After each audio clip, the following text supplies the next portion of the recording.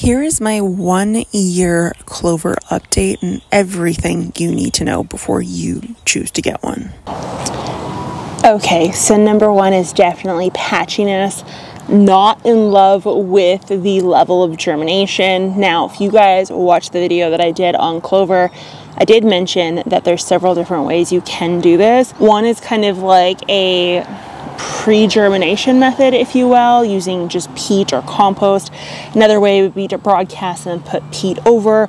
The third way would be just to broadcast. Now, I did a combination of all of them. Hands down, the one that yielded the best levels of germination was the clover with a small sprinkling of peat over top. That one won out in regards to germination. Number two is the claim of it being able to survive foot traffic. Let's talk about that. This entire area is my foot traffic area that I planted a heck of a lot of clover. And as you can see, there's no clover there anymore because clover is not foot traffic safe. If you had the intent of using this for a yard with dogs, I would skip it.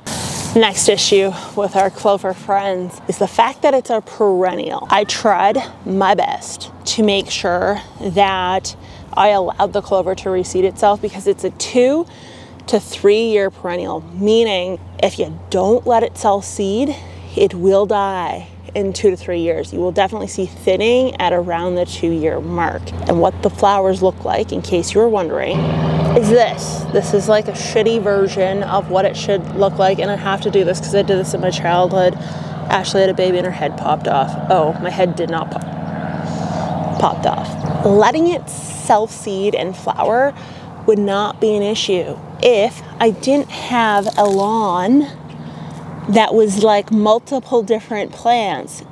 I have grass in here.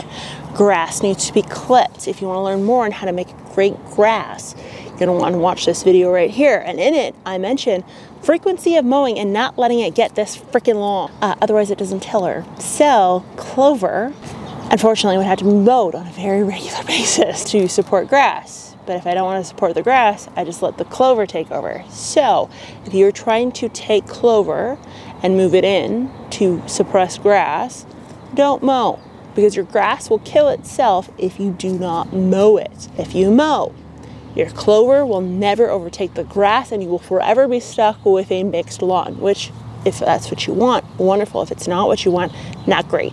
So if you want a tidy looking lawn and you don't want incredibly long looking clover, that's not clover. This is an incredibly long piece of clover. If you don't want something that's this long and gangly on your lawn, you're going to want to go with the micro clover. If this bugs you, then you probably are not going to like clover.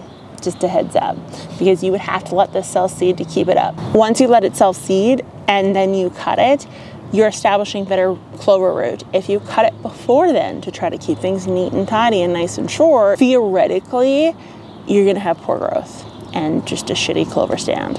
Which, good news, if you're trying to get rid of it, that's wonderful. One thing I often heard was that if you cut it on a regular basis, it will stay shorter.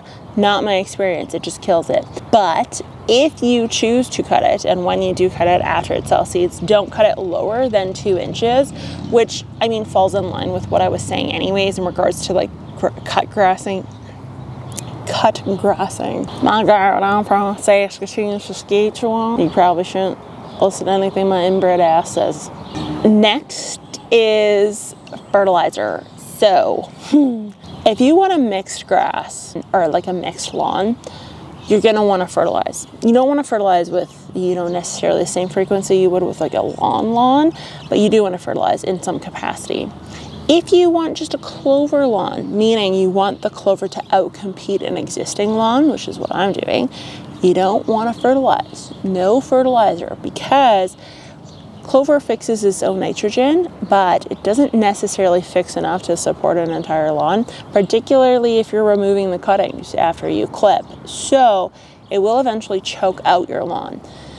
If you choose to have a mixed lawn that you don't fertilize, but you want to have a mixed lawn without the fertilizer portion of it, as confusing as that may be, remove the bag and just allow it to cut free willy nilly-willy. Now, if you want to learn more about the difference between organic and synthetic fertilizers, then I highly suggest you check out this video right here. And this is what Google's suggesting you watch based on what you've been searching on the tubes. So I'll talk to you guys next time. Bye.